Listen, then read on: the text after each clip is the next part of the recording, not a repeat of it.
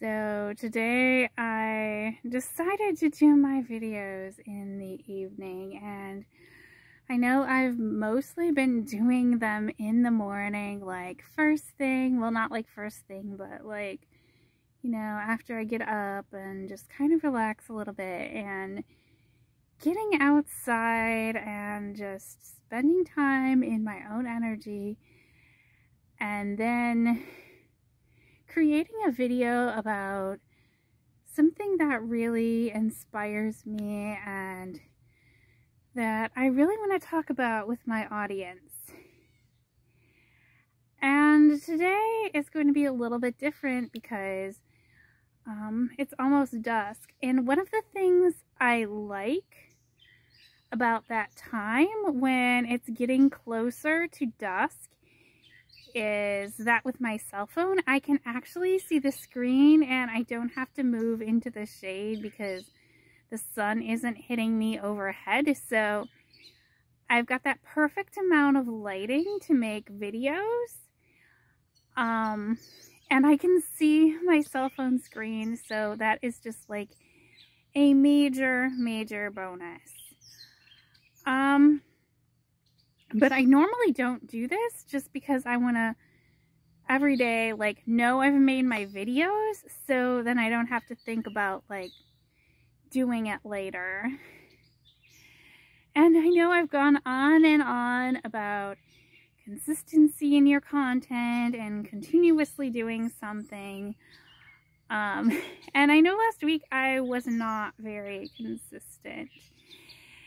And that is because, just like anybody else, I still have areas of my life that are not the way that I want them to be. And so I'm still working on that piece.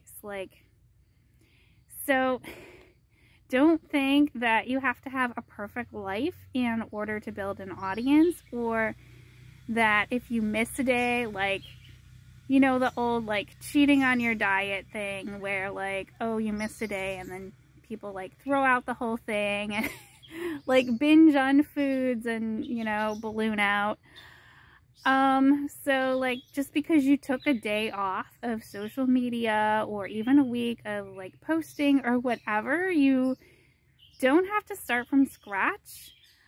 The idea is basically to be more consistent than you were and to keep that momentum going. And if you miss days, to come back. If a time like didn't work for you, like do your video at another time. So even though I really stress consistency, the other thing I stress is you do not have to be perfect. And that comes back to the other thing I've been talking about a lot in my videos, and that is showing your true emotions.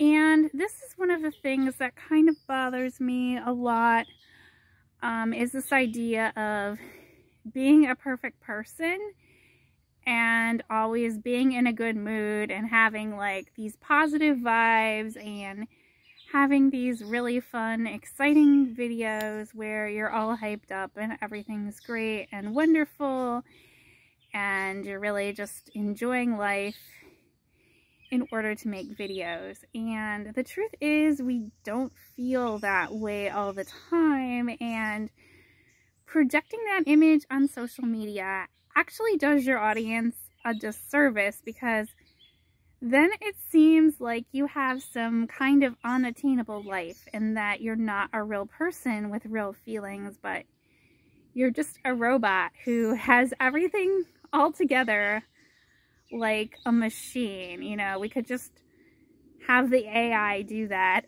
You could make like a perfect video with AI. I know they're like working on it, but that isn't like a real person.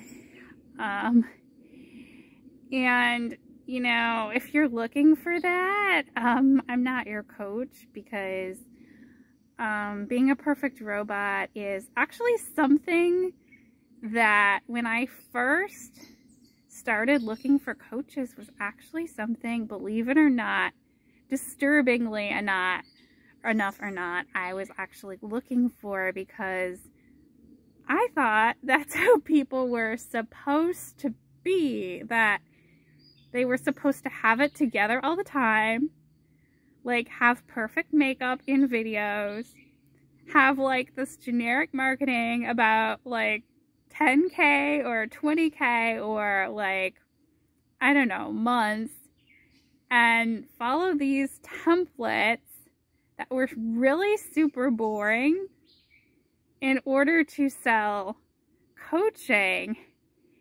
And I'm honestly not sure where I got that idea that that was the thing to do. I think because I like joined some of these groups for coaches, and then I saw a lot of this cookie cutter copy paste marketing. So then I thought, well, you know, that should work, right? Because it's like everybody else's. But what I didn't realize is not only is that super boring, but I didn't want to buy it because I didn't go into entrepreneurship to have a business that looks exactly like everybody else's and follows this cookie cutter coaching formula. I started a business to be myself and not to be somebody else following some template. And then I asked myself, like, how is it that, I mean, these stupid templates come from somewhere. Like, somebody made whatever that is, that generic marketing, that robotic kind of perfection with the perfect makeup and the perfect banners and the templates and all of that. Like, somebody made all of that up.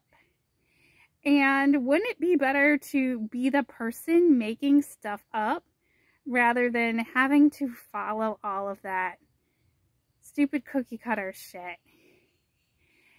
And when I thought of it like that, I changed my whole strategy for how I wanted to find the best marketers and the people who were really ahead of the curve when it came to marketing.